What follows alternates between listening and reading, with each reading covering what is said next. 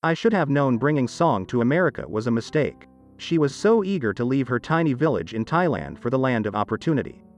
I was eager to bring my beautiful young bride to my big house in the suburbs. It didn't take long for the boredom to set in. While I was at work, Song was home alone. Our neighbors took pity on her and started inviting her over during the day. I didn't think much of it, they were just being friendly. Then the clues started piling up. Seeing her car in the driveway next door when she said she'd be home. Overhearing whispered conversations that stopped when I entered a room. Catching the smirks and knowing looks between Song and the men on our street. By the time I confirmed my suspicions, Song had slept with nearly every man in our neighborhood. I was outraged and humiliated. I decided right then to get even with Song. I told her we were going on a trip to Thailand to visit her family. She was thrilled. I didn't let on that I knew about her affairs. Once we were in Thailand, I met with a lawyer and filed for divorce.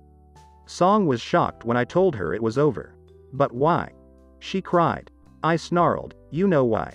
The look on her face said it all. She knew she'd been caught. To make matters worse for her, I had already set my sights on her younger and even more beautiful sister, Molly. Within a week, Molly and I were married. They say the best revenge is living well. Now, every time I see Song, with Molly by my side, I know I got the best revenge on her. She's stuck in her dusty little village while I live in luxury with her sister. Seeing Song's envy and regret is the sweetest feeling.